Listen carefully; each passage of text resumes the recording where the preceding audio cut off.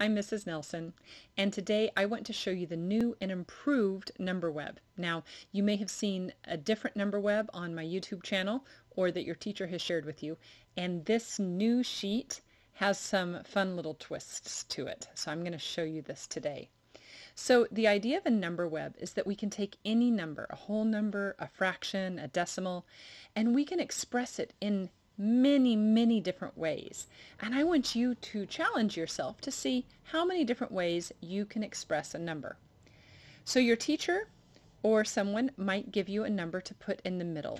Today we're going to do 24 as the example. And then you'll notice around the circle with the number there are some lines. There's 5 solid lines, and at the ends of those lines you'll see the key down here. Those are for you to write your own ideas of how you can express 24. And then the dotted lines are for you to talk to a friend or a partner or somebody at your table and get 3 more ideas for a different way to express 24. In this case it says ideas from others. So we're going to go ahead and do our own solid lines first. And I'm going to start. Let's see, I want to do 24. I'm going to start with the good old expanded form, 20 plus 4. And that's all I need to write. I don't need an equal sign. This is just an expression, which means another way to say 24. I might use my knowledge of multiplication to write 6 times 4 over here because I know that's 24. I do like multiplication and I like this form, so I'm going to take this one, 20 plus 4, and I'm going to write it out as a multiplication expression. I'm going to say 10 times 2 because I know that's 20, and I can add 4 to that. What else can I do? Oh, I can do subtraction, so I'll start with 100 just for fun. And let's see, 100 minus 76 would be 24, and I need one more of my own. I'm kind of running out of ideas. You know what I'm going to do? I'm going to use my knowledge of 100 minus 76, and I'm going to shift everything down the number line 1. So if 100 minus 76 is 24, that must mean that 99 minus 75 is also 24. So now I've come up with 5 of my own. And now it's time for me to go see some friends. And my friends, remember, have the same sheet that I do. And so they're going to be looking for ideas from me, and I'm going to have some ideas to share with them. So I might go up to one friend and see what they have on their paper. And oh, wouldn't you know it? One of my friends has this down, 12 plus 12. I hadn't even thought of that. 24 is a double. So I'm going to take that idea from that friend.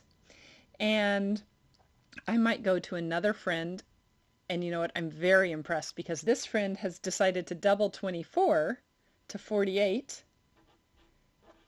and then split it in 2. 48 divided by 2 is 24. And I still need one more. So I'm going to go to my last partner at the table, and this partner, I'm very impressed, has remembered that fractions can add up to whole numbers as well. And this partner has written down 23 and 1/2 plus 1/2 gets us to 24. That was tricky and it looks pretty impressive. So this is how I would do a basic number web. Remember, 5 of them are my own and 3 come from friends of mine. Now, your teacher can get a little bit creative here, and teachers, if you're listening, don't be afraid to get creative.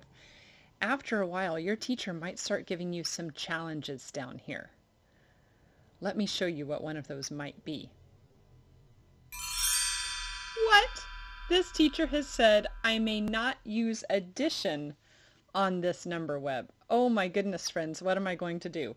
Well, this teacher has given me the number 17. And now I have to come up with 5 ways to show 17 without using addition. Let's see if I can do it.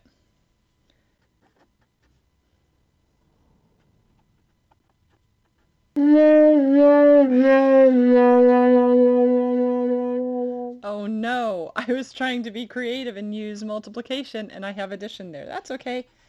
I'll cross it out. Let's see if I can do this again without addition.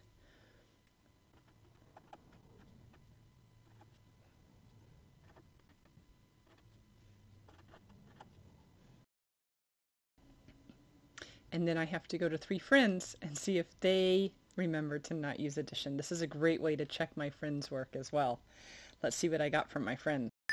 My same friend that shared fractions with me on the first one shared this one. 17.5 minus that 1/2 is 17. Good job, friend. I appreciate that. Let's see what else. And this last friend knew that any number over 1 as a denominator is itself. 17 over 1 is the same as 17. So good job, friends. This is a way to do the number web if your teacher gives you a challenge. Teachers, if you look on some of the PDFs that come with this, you will see some other challenge suggestions. And friends, I hope you have fun filling out your number webs.